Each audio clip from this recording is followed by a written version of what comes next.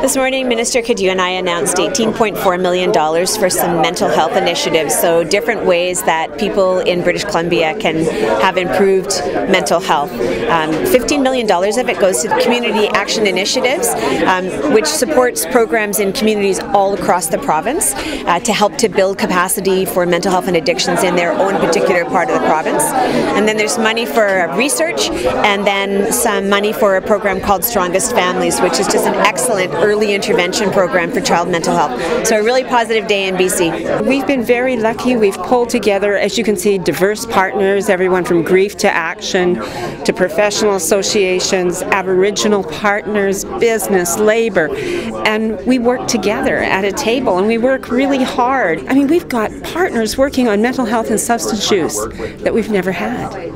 We would never have had it not been for this.